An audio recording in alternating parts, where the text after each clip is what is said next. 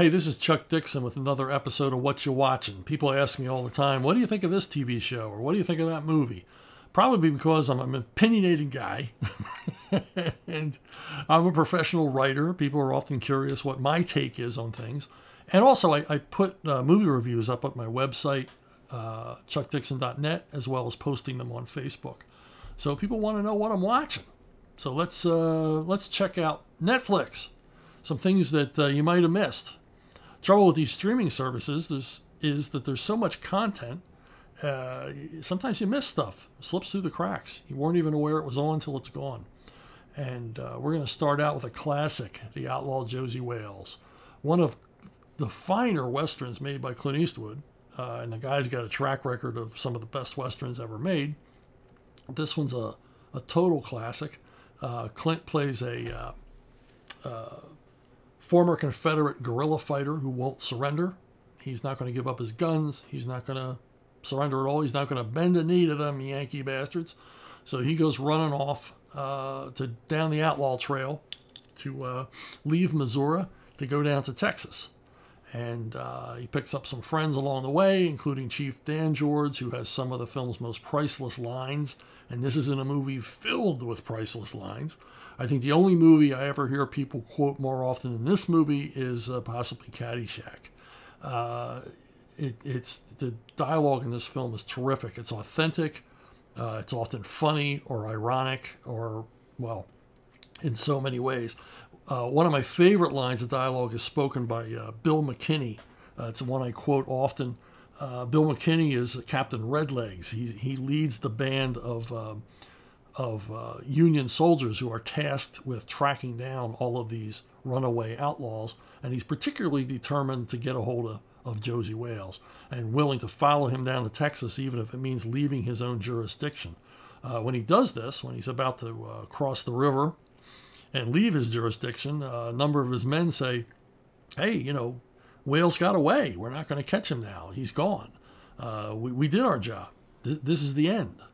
To which Captain Redleg says, doing good ain't got no end. To which this elderly hillbilly woman sitting on a porch starts cackling. It's doing good ain't got no end is the greatest summation of governmental overreach I've ever heard anywhere. And it's particularly poignant here. The film is remarkable for its authenticity and weaponry and clothing and all the rest of it, and also its depiction of Native Americans. Here's Will Sampson as Chief Ten Bears. He has a fantastic scene with Clint Eastwood where basically they come to terms. And it's just, the whole thing is just a hell of a ride. It's a true Western epic, beautifully photographed, directed by Clint, and it's most remarkable for the fact that it's based on a novel called Gone to Texas by Forrest Carter.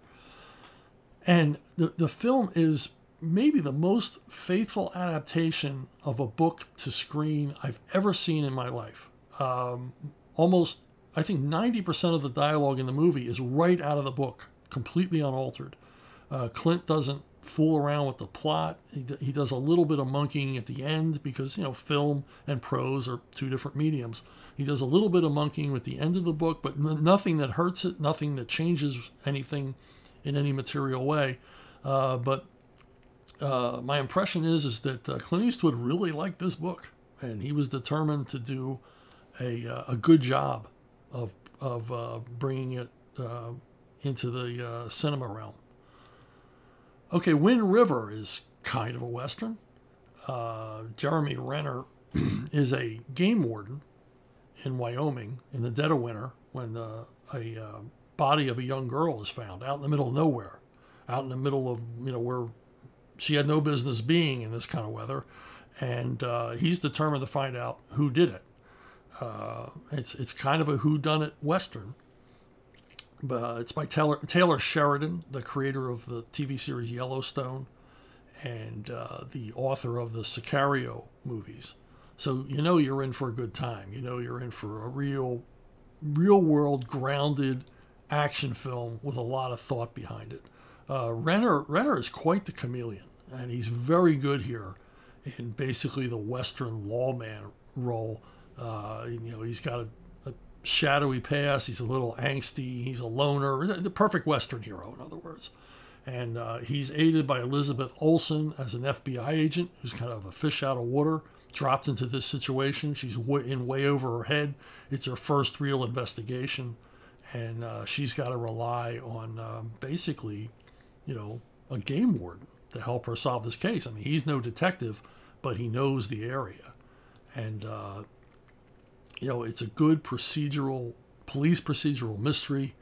The suspense ratchets up, to an excruciating level by the end of the film. And the film's action climax, the shootout, come on, you knew there was a shootout coming. I'm not spoiling anything. But the shootout it's one for the books. It's one of the best shootouts I've ever seen on film. It's realistic. There's no super heroics or anything else, and I like the way that it just sort of begins. These violent confrontations like this in real life, if you've ever read like eyewitness accounts and police reports, when the ball gets rolling, you didn't see it coming. It just starts, bad things just start happening.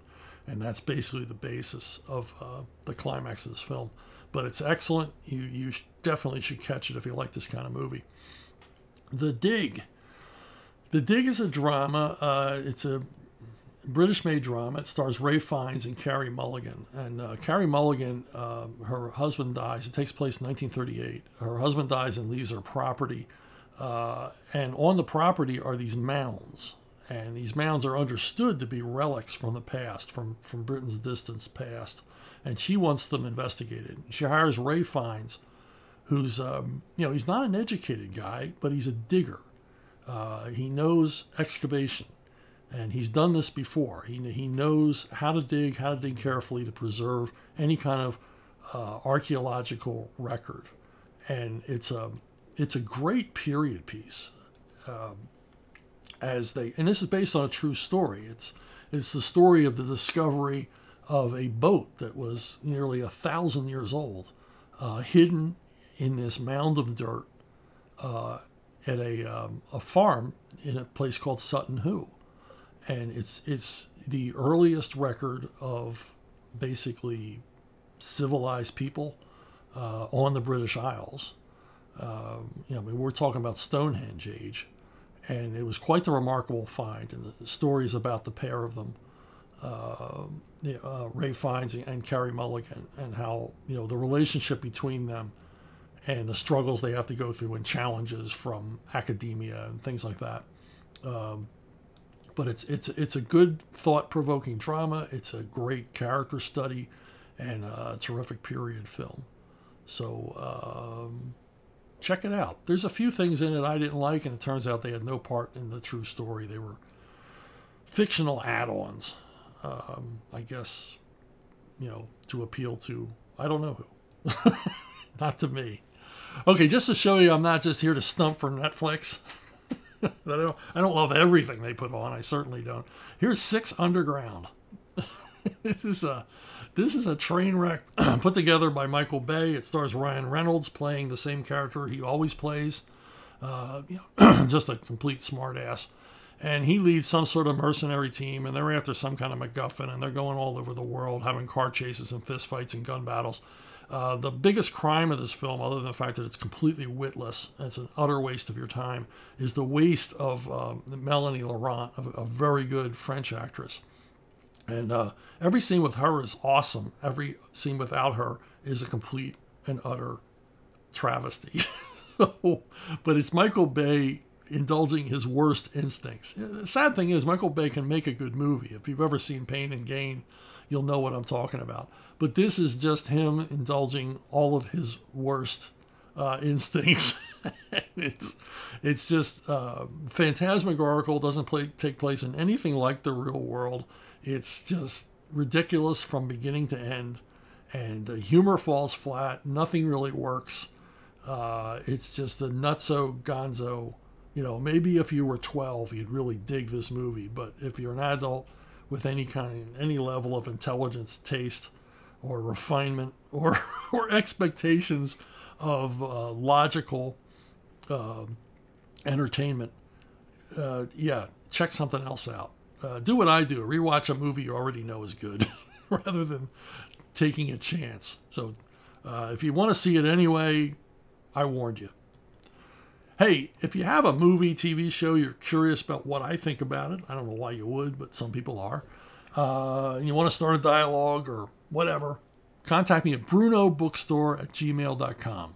brunobookstore@gmail.com, and that's the most reliable way to get a hold of me. And while we're here and while I got your attention, check out ArcTunes. ArcTunes is a brand new, well, not brand new, it's several months old now, but we got 2 million views. It's a brand new digital comics platform. It's free. There's dozens and dozens of storylines there. They're updated weekly. It's in high resolution. You can read it on any device up to the big screen TV in your family room. That's how crystal clear the images are. And there's espionage, there's horror, there's fantasy, there's crime action, there's humor, science fiction, anything you want. And I'm doing the bulk of my comic book writing is over there. So if you want to see new material by me, this is the place to check it out. So I'd appreciate it if you would. Anyway, that's it for me for this week. We'll see you next week, and I'll tell you more about what I'm watching.